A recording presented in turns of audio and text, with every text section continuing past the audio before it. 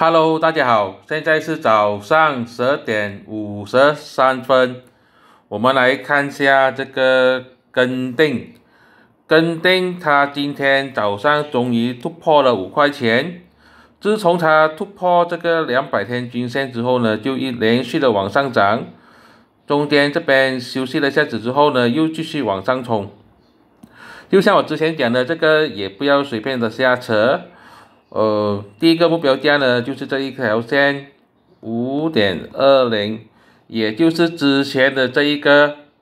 套牢盘，那时候你可以看到成交量挺厉害呀，所以如果它有能力站上去5.20，而这边的朋友呢